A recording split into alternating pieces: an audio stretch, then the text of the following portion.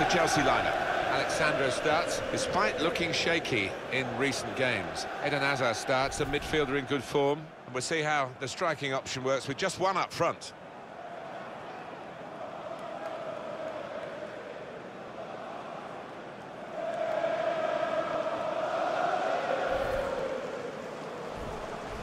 This is the Liverpool side. Virgil van Dijk plays with Joel Matip as the centre-backs. Jordan Henderson starts. He was man of the match in his last game. Divock Origi is the lone striker. Trying to get behind the defenders to get in a good cross.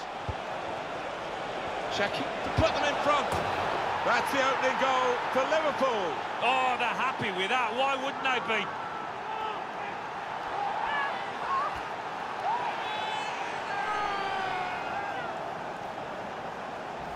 Well, they're celebrating Liverpool here. Not just the nature of the goal, but the timing of it. Yeah, I think so. There's nothing better just before half-time. You go in, you're happy, and you're raring to go for that second half.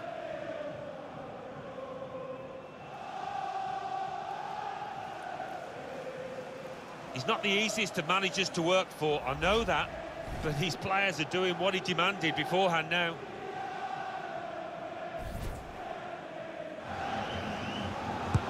Corner played in. Matip!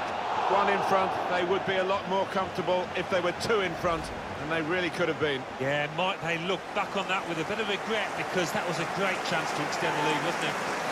And that's it. There goes the final whistle, and the final score is 1-0.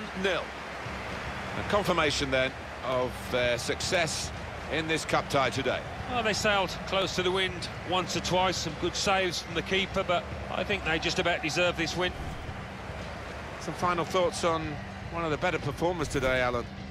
He was always the man to watch for the opposition, but they couldn't keep tabs on him at the vital moment there when he grabbed that goal. And what about Eden Hazard here? Well, he didn't get himself on the score sheet, which he so often does.